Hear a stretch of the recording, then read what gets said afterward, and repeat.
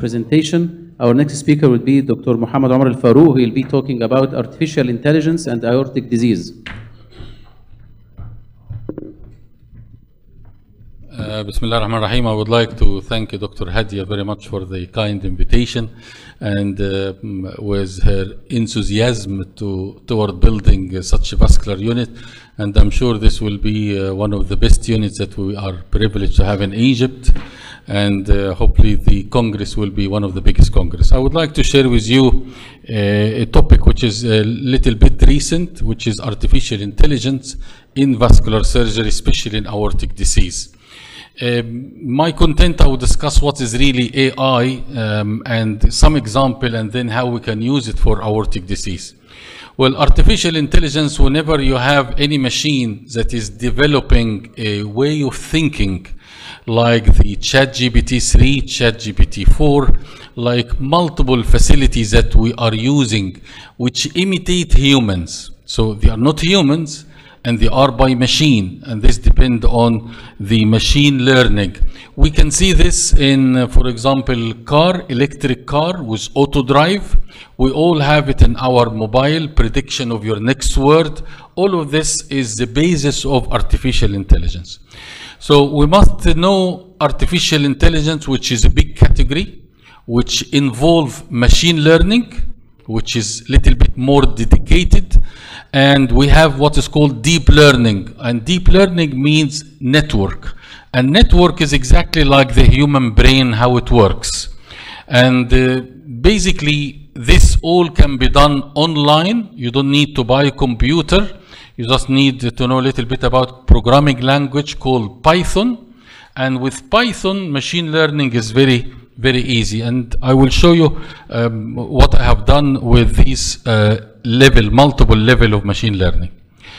How can this help me as vascular surgeon treating aorta? Well, it's a good computer knowledge, but if you have a clinical problem and then you start to have a vision of a task to be done by the computer, and you enjoy the privilege of a huge data, big data, and then you can do what is called data processing and data mingling, and then you can develop a program to solve your problem. This is the basic idea. So I've divided the AI in aorta into 3 steps. You can use AI tools pre-operative, or intraoperative, or post-operative. Let us take some example. Before you have the patient, can we predict the growth of aortic aneurysm? Can we predict post-operative mortality of open repair? Can we predict rupture of aortic aneurysm? All this is clinical problems, and the automatic measurement of aortic aneurysm. So let us take the first one. Machine learning have developed a program that can predict the growth of aortic aneurysm. And you will see here in this graph, this is the actual growth compared to, I'm sorry about this voice. So this is the actual growth compared to the predicted growth. So this program can predict the growth of aortic aneurysm to the nearest 2 millimeter. And this is already found in vascular units. So we can predict. There is already this machine is, this program is present. We can predict also hospital mortality after rupture. This is very nice module, which a vascular surgeon have got 4 risk factors. If you are above 80, if you came with severe hypotension, other risk factor, and with this he made a machine learning program. We call it artificial network. And this artificial network depends on these 4 parameters that he took, and he have a prediction of output which will predict mortality. And again, they found that this program using this software can predict how much mortality. So you can know the patient on arrival. If you have 95% mortality, then you need to really go very cautious. Nothing have reached 100% accuracy, but this definitely give you a light about the case you're managing. Now, this is a beautiful case because here the program can predict rupture. they have found that if you find the amount of thrombus into the aorta and you do modeling, aortic modeling to the thrombus, it will tell you if this aneurysm is going to rupture. This is a patient, you can see in 2017 to 2019, the aneurysm have not changed its size. It is 5.5.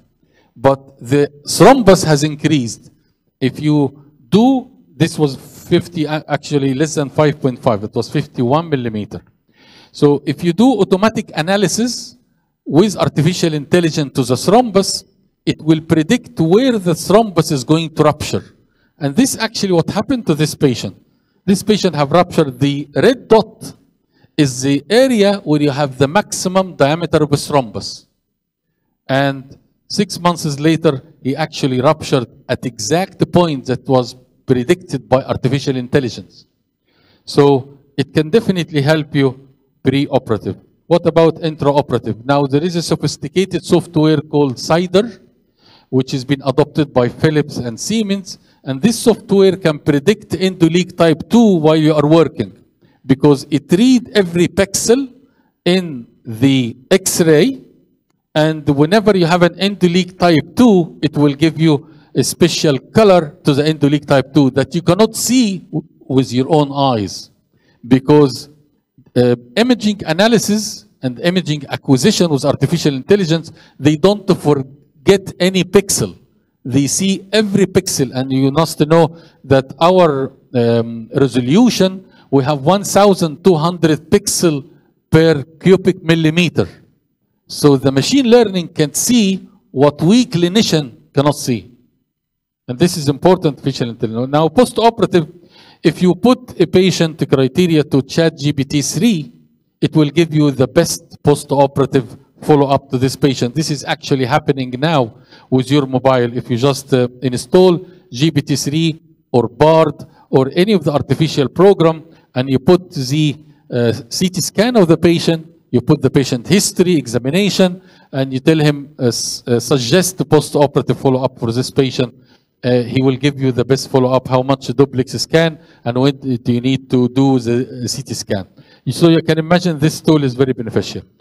The reason of this lecture was actually, I've been invited to give an AI program to one of the universities in the United States to first-year medical student.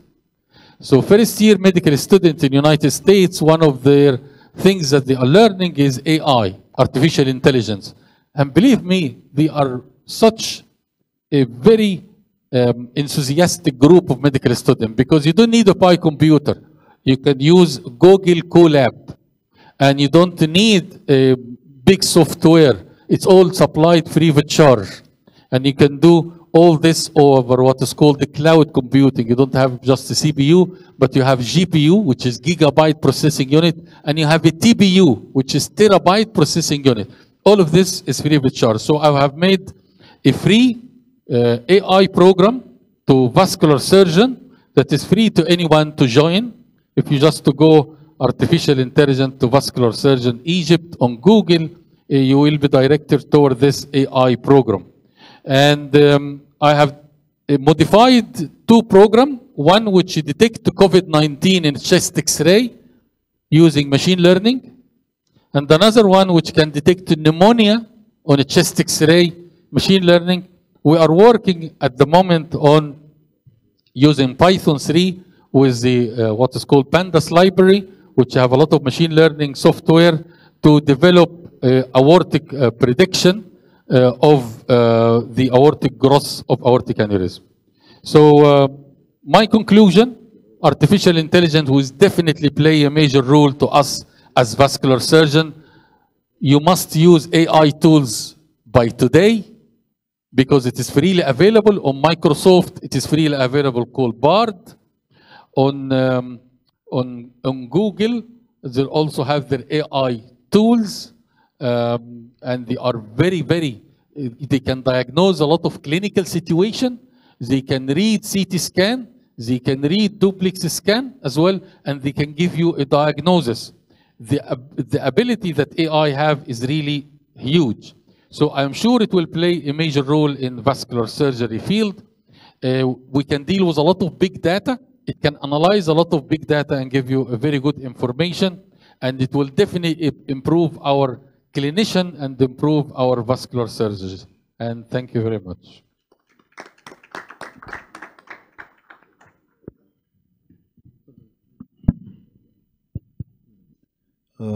So the last presentation has been cancelled, and we have 5 minutes for discussions. If anybody has a question for Professor Hussam Rushdi for his presentation. Oh, he's not here. Okay. Okay. I enjoyed your talk very much, and it was very nice paper in collaboration with Italy and other centers. It was very respectable number, which is 500. My question, how much cases has been done in Egypt and how much cases has been done abroad? And definitely I really encourage your work to work in collaboration with them. So if we are maybe 5%, I would be very happy. About 100 cases that in Egypt and the other in Italy. Cairo University and Mansour University. دكتور محمد حسني كان معانا في الرسالة. Thank you. And a question for Professor Tamer Khafagi. If you allow me, I want to ask you, I didn't catch that. Did you put an IVC filter before the surgery? We don't use an IVC filter during surgery. Do you think it has been actually during the surgery all the thrombus was lysed, so the only present inside the IVC was the mass, which is lobulated, as you see in the MRI pictures before the surgery, and there is no thrombus during the surgery. Another question. Dr. Tamer, thank you for this nice case. You didn't know the nature of the tumor beforehand, before you go into surgery, right? Yes. You didn't have a tissue diagnosis? No, no. So if we have been confronted with a malignant tumor of the IVC, what would you do? I mean, this tumor was easily separable from the wall of the IVC. If you needed to resect a segment of the IVC, and this area was near the renal veins, what would have you done? This was our fear before this surgery. So we do multiple investigation, all the ultrasound and the MRI, which diagnose that this is a tumor, say that this is benign tumor. And also we do a review for the literature. We see a small number of cases. Most of them was benign, and there is no apparent solution for us to know actually if it is malignant or not. So we go for the surgery, and then we do the pathology. Also during the surgery, the mass looks like benign. So we was not fear to do excision. Can you elaborate more on the post-operative anticoagulation for this patient?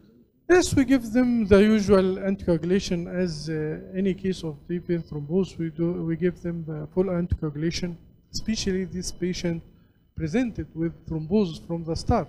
So we give her anticoagulation for 6 months. Thank you very much, Tamer, for a very interesting case. I'm sure you have a multidisciplinary decision-making process with this case. Yes. My question is, did you consult with the radiologist if he can give you a tissue biopsy before you start using Shigora needle, which is very easily CT-guided or MRI-guided, because you have indulged over a major surgery without really reaching diagnosis? I will say this because if I got the diagnosis, which is a benign endothelioma, which is very common, why you didn't put a covered stent on IVC to avoid such a major surgery, and you can actually cure the problem? So my question is, you indulged into major surgery before finalizing the diagnostic tools and diagnostic dilemma. When we do a review of the literature for these cases, we find that there is no large numbers of cases. The most 1-3 cases, this on maximum. But we find that most of them do stenting at first, and then these stents come with fracture. So they go for surgery.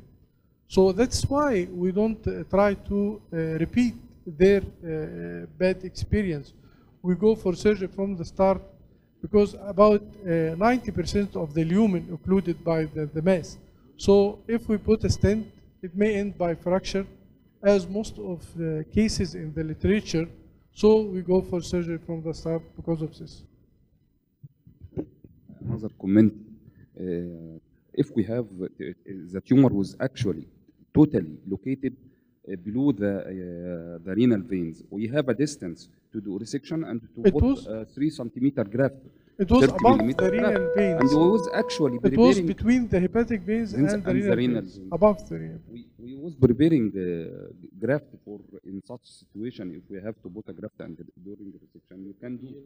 Your main aim when treating benign is not to put it out. Your main aim is to make it not affecting the IVC flow. As my doctor or my colleague says that. The published literature shows that this tumor actually it grows rapidly. It can cause fracture. All the cases in the literature end by stent fracture. All the cases. So we don't try to. How I'm just interested. How many cases has been done with this? 3 cases. Three cases in. And maximum. The 3 cases they have put the stent. Most of the cases are was case reports. Only one case or so the largest number was 3 cases. Yeah. So 3 cases worldwide experience. No. The largest series was 3 cases, but there is multiple single cases worldwide. I don't. Do you know which stent has fracture? Because now we have a stent that will never fracture. The type 2 and 3 generation. I think by the tumor will fracture anything, and this was their experience. I don't want to try it. Okay. Thanks. Thank you very much. Now, any question for Professor Omar Farouk? I have a question, sir. How did you see the future of vascular surgery in the presence of this artificial intelligence? Are we going to lose most of our jobs or not? That's a good question. This is what we call courtesy question. Whenever you don't have a question to the actual speaker, so the panelists will say, well, I will have a kind question to him. So thank you very much for your kind question. Secondly, well, ChatGPT will fire 80% of jobs in the United States in 5 years. None of them is vascular surgery. So we're not going to be fired. And I think if we are clever enough, we can ride on the tool of AI. I'm quite sure within a couple of years, things will change dramatically. It's already been changed. Now, if you have a CT scan in Dubai, it will be reported by AI. Now, AI can diagnose cancer breast more accurate than expert physician. So if you get an expert physician tell you cancer, they'll tell you, I'm sorry, I will just upload the software and then see if this report is right or wrong. Is it going to affect us? In a big way. In a big way. I'm not sure you know that ChatGPT have passed USMLE with 98% success. So now you have the biggest human brain in the world that you can speak to. You can tell him, I have this patient, I have this problem. It will, no question about it, will affect our future. Thanks a lot. We are shifting now to the second session. Okay. You have a question? Yes, please.